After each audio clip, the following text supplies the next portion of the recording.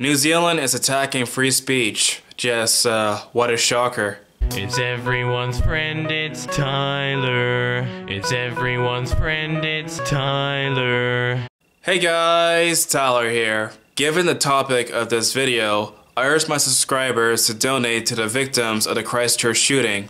You can donate to the fundraiser by clicking on the link in the description box down below.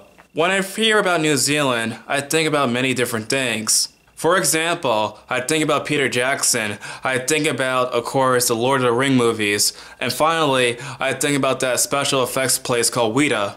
However, thanks to the massacre of Christchurch, it seems as though that the government of New Zealand does not like free speech. For example, if you possess the manifesto of the shooter, you can spend many years in jail in New Zealand. If you share the video and have a copy of the video of the shooting event, you can also spend many years in jail. As a matter of fact, a person got convicted of that crime not too long ago. If you're a fan of Jordan Peterson and want to buy his book at a bookstore, I'm sorry, you cannot purchase that because apparently it has hate speech in it. By the way, I just find it so hypocritical that that bookstore does not want Jordan Peterson, yet at the same time has Mein Kampf in their bookstore. If you go to 4chan or 8chan or whatever place, you're also banned from talking about the shooting in those places. Heck, a freaking movie was pulled out from New Zealand thanks to that shooting.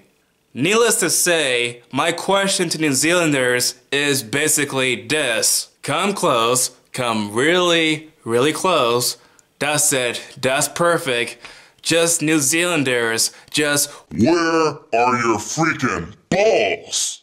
Like seriously, why aren't you guys not protesting against these laws against hate speech? Maybe because I live in America and we don't have news from international places, but there is like no reports of any protests or anything against those restrictive laws in New Zealand. Free speech is universal, like nobody should go to jail or get a fine just because they say something offensive or because they have material that's inappropriate. Maybe it's me, but when I see news like this, I'm just so glad, just so glad that I live in this country and not other places. Oh, say can you see? Oh, say can you see? We are so proud of being American that we want to shove it in your face.